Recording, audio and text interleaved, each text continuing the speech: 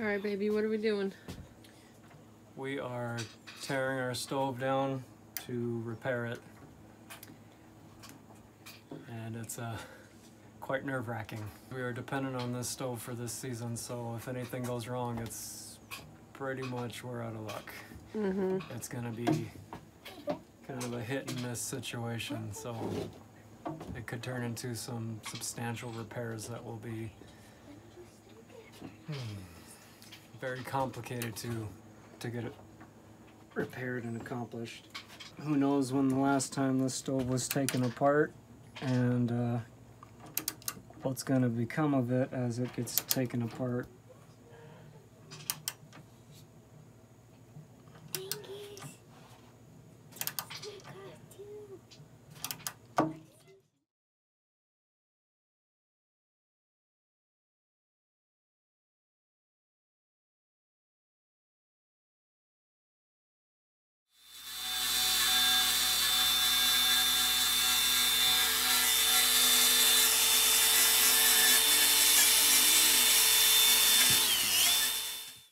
This is the stove project we was telling you about.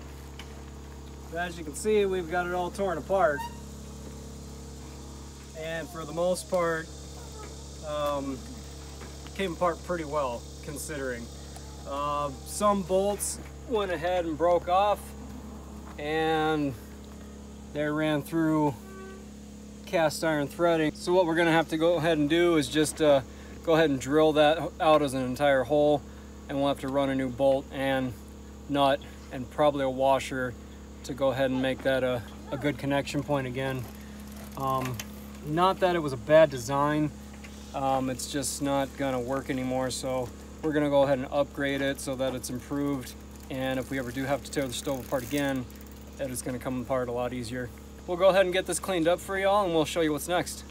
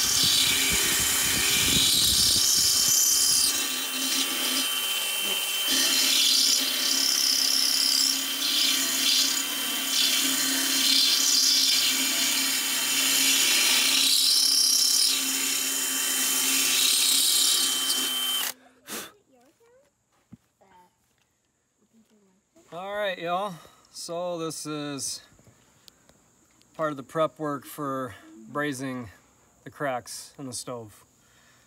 So correct me if I'm wrong, if some of you all out there know a bit more about this than I do. I am a welder, and I'm not just a welder, like I'm really good. Perhaps I'll throw a picture of something that I've done in here.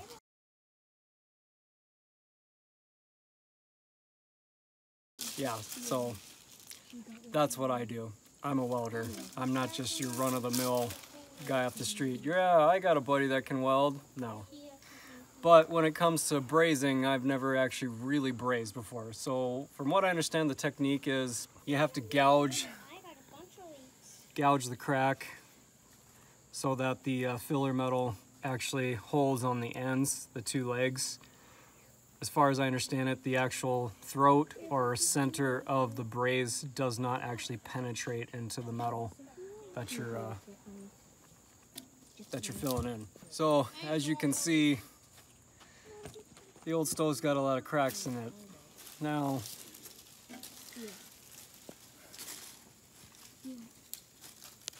I'd like to go ahead and eventually replace both these two side panels. But for the time being, I mean, this is kind of a, I guess you would say, kind of a rare stove. So for timely purpose, winter's upon us here shortly.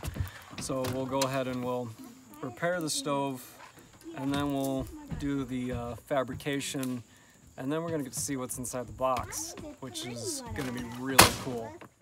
You still with me so far? All right, here we go.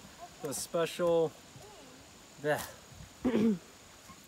secret rare ingredient, folks. Ready? What's in the magic box? I know. Copper plates. This is gonna take and turn the stove hopefully into a powerhouse. It's all theoretical, but this should evenly disperse the heat amongst the sides of the cast iron plates and keep them from bending and cracking. So ideally, like I said, I want to replace those, but it's just not in the budget right now.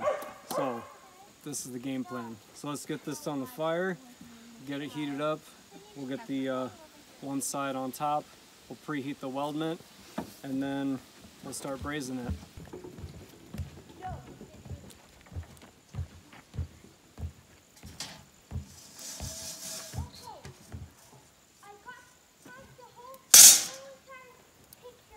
Is that smoky? It's a bit smoky. We're still picking up the fire. What we're doing is we're going to utilize those plates for two purposes. We're going to utilize it to preheat the iron so that when we braise it, it's all uniform in heat, so that it all heats and cools at the same level. Because once this is all done, the iron's going to have to just completely cool down. So we're going to utilize it for two purposes.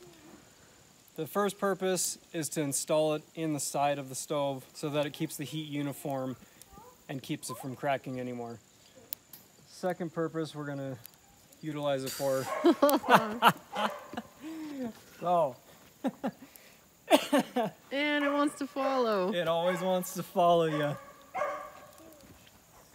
Second purpose, we're going to go ahead and utilize it while we have it out of the stove so that we can evenly heat the iron, because if you don't know this about cast iron, it does not heat uniform. So you could have a small flame underneath the center and it will not heat the outside of that pan or pot. So it has to be over a completely uniform flame.